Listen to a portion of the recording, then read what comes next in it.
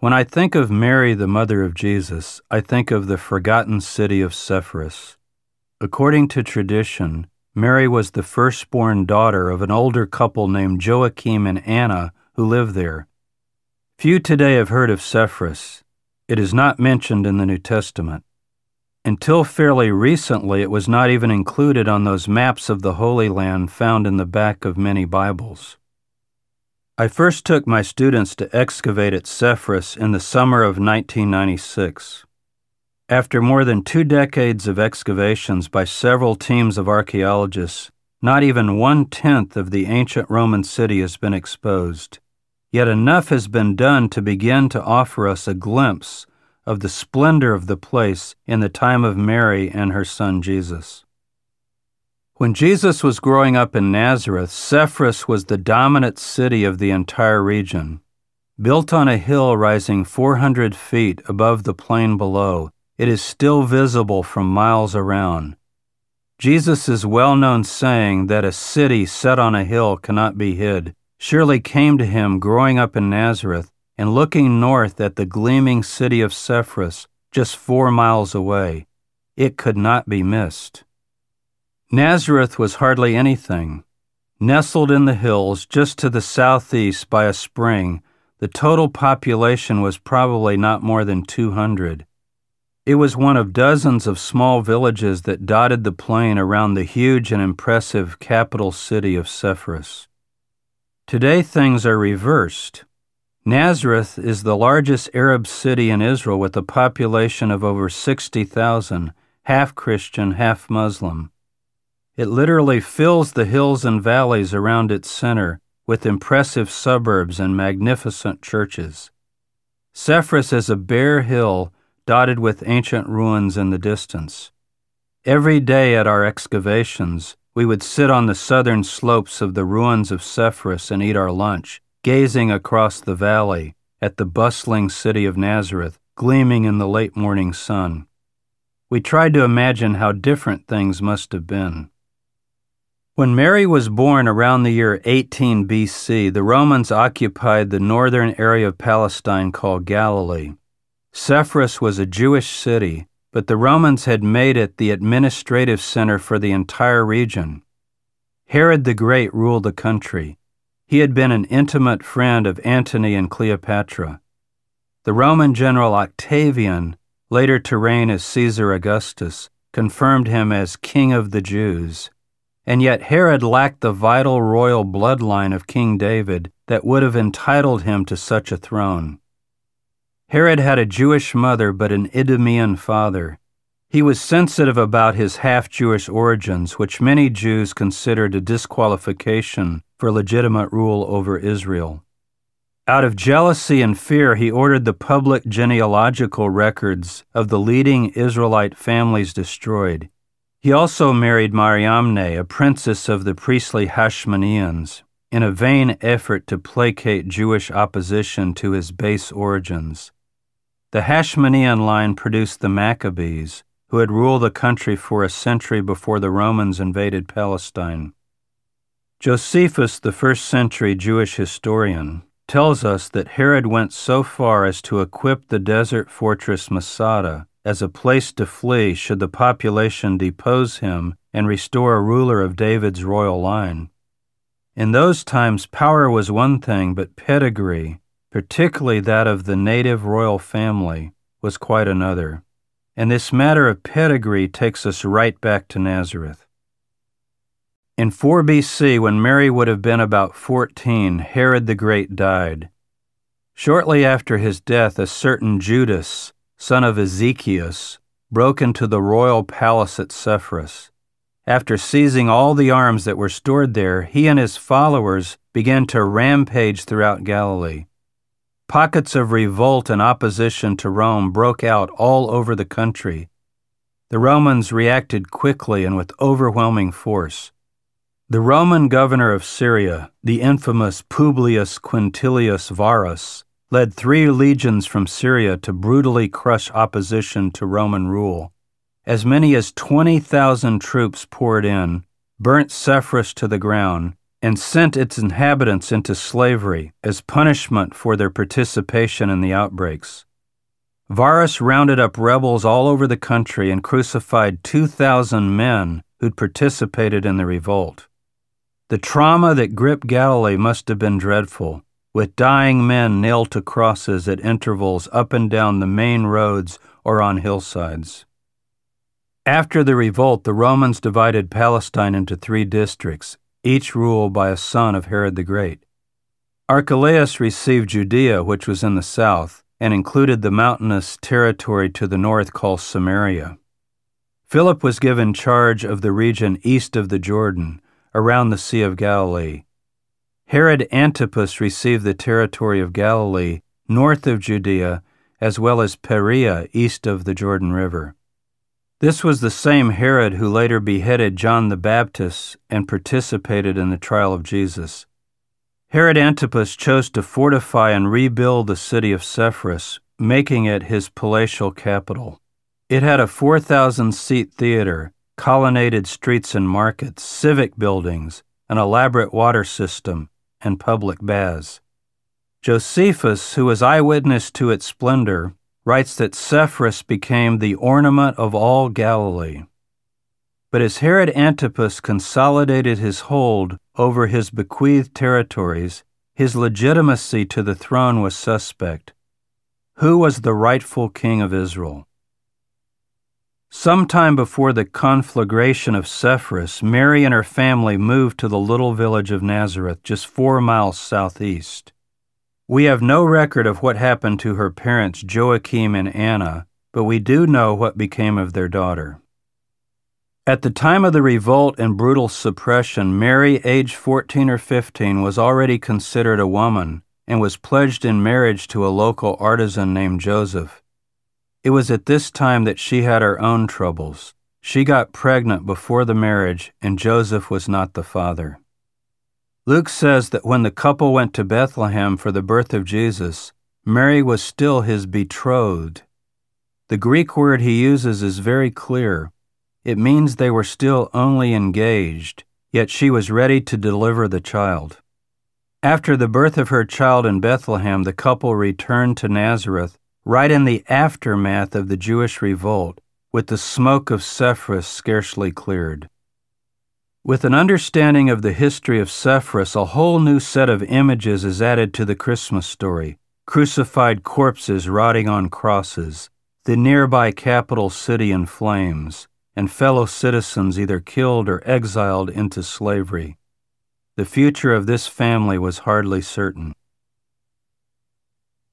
As we begin to reconstruct the birth, life, and teachings of Jesus, our best and earliest sources are the 4 Gospels: Matthew, Mark, Luke, and John, contained in the New Testament. For the past 200 years, scholars have analyzed and compared these texts and their relationship to one another. This painstaking research has allowed us to read them more carefully and to use them responsibly as we do other ancient historical sources, even though they're included in the New Testament as sacred texts. All 4 New Testament Gospels are written in Greek, though we have an ancient tradition that the Gospel of Matthew was originally composed in Hebrew or Aramaic. The names associated with these Gospels are traditional, and the authors, whoever they might have been, never identify themselves by name. Mark is our earliest Gospel, even though it comes second in the New Testament. Mark was written around 70 A.D., and it provides us with the basic narrative framework of the career of Jesus. Matthew was written next, likely around 80 A.D., and the author uses Mark as his main source but edits it freely. The author of Matthew also had access to a collection of the teachings of Jesus that we call Q, which Mark did not have. He incorporates that material into his work as well. Luke was written around 90 A.D., and the author uses both Mark and the Q source, but he has a considerable amount of his own material with which he supplements his story. These 3 Gospels, Mark, Matthew, and Luke, are called the Synoptics because of the tight literary relationship between them. One simple way of putting this is that Mark provides the basic storyline, and both Matthew and Luke use Mark, but incorporate Q and some of their own materials.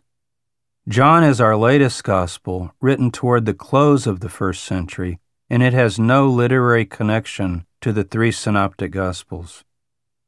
The author of John offers us an entirely independent tradition focusing on Jesus as a divine and exalted Son of God. In that sense, John is more theologically oriented, but that is not to say his account is devoid of valuable historical information. Without John's independent record, we would lack many important geographical and chronological details. There are other Gospels than these four. The Gospel of Thomas was written in Coptic and was discovered in 1945 in Egypt. A Hebrew version of Matthew was passed down within rabbinic circles, and a half-dozen so-called apocryphal Gospels were composed in the 2nd and 3rd centuries A.D.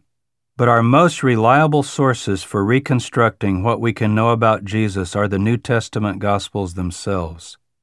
When they are read carefully and critically, many new and fascinating insights emerge. We begin our investigation with what we can know about Mary's pregnancy and the birth of her firstborn son, Jesus. We can imagine the stir Mary's pregnancy must have caused in a village the size of Nazareth. Both families were well known. Houses were often close together, with married children often living in extensions of the main house, sharing a common courtyard. There were not many secrets in Nazareth. Joseph had a serious problem that no fiancé wants even to imagine. He was engaged to Mary. Their families had agreed to a marriage, but his bride-to-be was found to be with child before the wedding. Joseph was the one who discovered the pregnancy, and according to the Gospel of Matthew, he resolved to break off plans for the marriage while keeping things quiet so as not to shame her. With or without his help, Mary left town hastily and, according to tradition, went south to the little village of Ein Kerem, 4 miles west of Jerusalem in the hill country of Judea. There Mary stayed for 3 months with close family relatives, an older couple, Elizabeth and Zechariah. Elizabeth was pregnant herself at the time, in her 6th month, with the child we know as John the Baptist, or, more literally, John the Baptizer. How Mary and Elizabeth were related we don't know, whether cousins or perhaps niece and aunt, but given these circumstances, the two families were likely very close. And this means that Jesus and John the Baptizer were related as well. According to Luke, the birth took place in Bethlehem in response to a Roman tax census. Bethlehem, just outside of Jerusalem in Judea, is in the south of the country, while Nazareth is in the north in Galilee, about a 3-day journey apart. Luke tells us that the couple, finding the city overcrowded and all guest rooms booked, lodged in a stable where Jesus was born. It is common to find cave-like structures from that time hollowed out of the rock and attached to dwellings used to shelter domestic animals.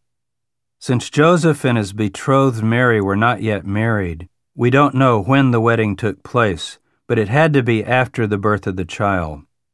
Luke later refers to Jesus as a son of Joseph, yet he clearly does not believe that Joseph is the father. He implies by this language that the couple married and that Joseph became the legal adoptive father of Jesus.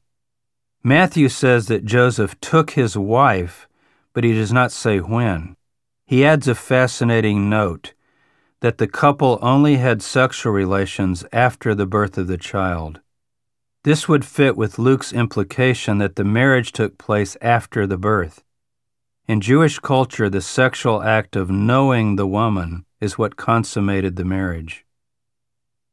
That's the bare outline presented in the first chapters of the Gospels of Matthew and Luke. The other two Gospels, Mark and John, begin their accounts with Jesus as an adult and tell us nothing at all about his birth. Matthew and Luke both agree on the source of Mary's pregnancy. In Matthew's account, Joseph had a dream shortly after finding out about the pregnancy. In this dream, an angel told him that her pregnancy was by a Holy Spirit, and that he was to go ahead with the marriage regardless. He was to name her child Jesus. By marrying a pregnant woman who carried a child that was not his, and legally naming that child, he was in effect adopting Jesus as his legal son. The phrase "by a Holy Spirit" implies that the pregnancy came from the agency of God's Spirit, but falls short of saying outright that God was the father of Jesus in the sense that, say, Zeus was said to be the father of Hercules by his seduction of his mother Alcmene. In that sense, the account is different from those miraculous birth stories so common in Greco-Roman mythology. Matthew also alludes to an ancient saying of the Hebrew prophet Isaiah, "A young woman shall conceive and bear a son, and shall call his name Emmanuel," as if to say that Mary's pregnancy was a fulfillment of prophecy. But Isaiah was speaking of a child to be born in his own day, the 8th century BC. Matthew implies that Isaiah's prophecy was fulfilled by the miraculous birth of Jesus, but the original text clearly carries no such meaning. In Luke's account, it is Mary who had a dream.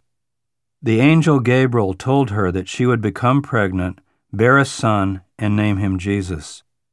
The name Jesus in Hebrew is the same as the name Joshua and was quite common among Jews at the time. This child would be called the Son of the Most High and sit on the throne of his father David, ruling over the nation of Israel forever. Mary responded, "How will this be, since I don't know a man?" This biblical expression definitely means to have sex. The angel replied, "A Holy Spirit will come upon you, and power of the Most High will overshadow you, so the holy thing begotten will be called a Son of God." The earliest Christian creeds affirm, based on these texts, that Jesus was conceived of the Holy Spirit, born of the Virgin Mary. It is easy to confuse the Immaculate Conception with the virgin birth. The Immaculate Conception, as taught by the Roman Catholic Church, refers to the conception of Mary by her mother Anna, not to the conception of Jesus. This teaching holds that Mary was born without original sin, inherited by every human being since Adam. This allowed her to give birth to Jesus in a special state of moral purity. The virgin birth is a further teaching that Mary without a man became pregnant through the agency of the Holy Spirit. It refers more to the source of the pregnancy than to the birth itself. A further Catholic dogma holds that Mary remained a perpetual virgin her entire life. Even Protestant leaders such as Luther, Calvin, Zwingli, and John Wesley shared this view, though it is less common among Protestants today. Mary was idealized over time as the divine-like, holy Mother of God. She was so far removed from her culture and her time that the very idea that she had sexual relations, bore additional children, and lived a normal life as a married Jewish woman seemed unthinkable for centuries. She was quite literally exalted to heaven, and her actual humanity was lost, as was the importance of her forefathers.